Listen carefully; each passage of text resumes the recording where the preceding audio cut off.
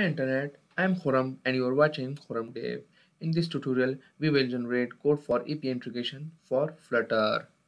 So please watch this video till to the end, and if you have any question you can ask in the comment section. And if not subscribed, please subscribe to the channel. Now coming toward to the topic, we are gonna first visit this website apipenny.io. This website is actually providing some public free APIs which we can use for free for testing.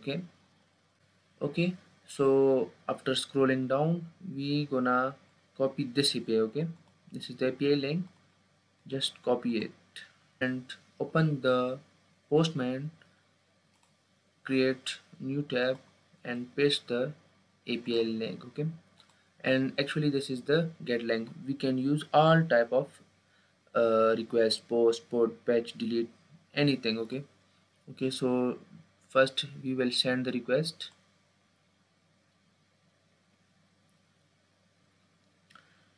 Now the response is okay, so we can now generate the code for this. Okay, now so this is so simple. Okay, click on this code and boom, this is the code for API response in Dart HTTP Flutter. Okay,